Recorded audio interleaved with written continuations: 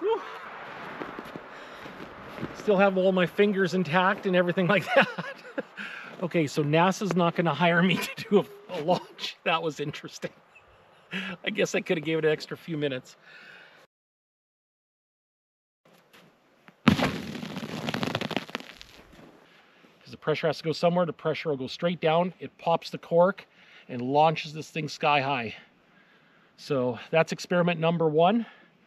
Probably ended up going, what, 55, 60 feet away. And so that was a success.